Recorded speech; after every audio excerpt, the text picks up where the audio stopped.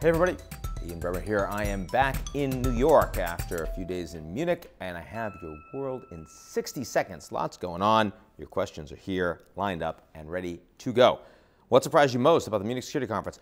The fact that the United States and Europe are in fundamental disagreement about the most important security issue out there. From the US perspective, it's China. From the European perspective, it's not. We've talked about a pivot to Asia for a long time. Obama didn't really happen.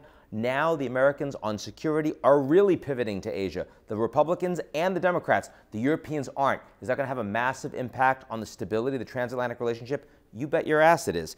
That's what surprised me.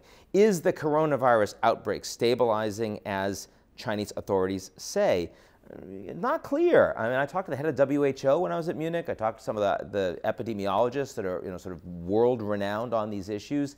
They're not sure at all. They don't understand yet exactly how the transmission works, and they're certainly not saying that the end of flu season means the end of this coronavirus. That's something the Chinese have been saying.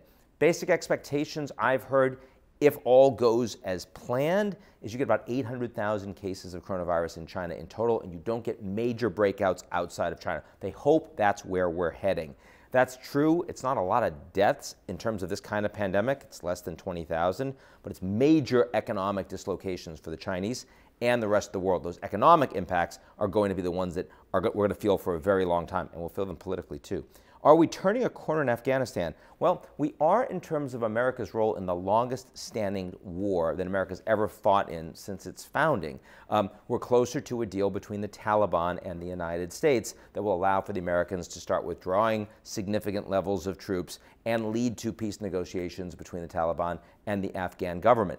The Taliban likes this because as American troops leave, they're certainly not going back. The Afghan government's very worried because they know the American troops aren't coming back, and the likelihood the Taliban actually then follows through on engaged deals against a very weak Afghan government with very little support from the US or anyone else is a real problem for them. So it's turning the corner, but probably not for the Afghan people. That's it for me. See you guys next week.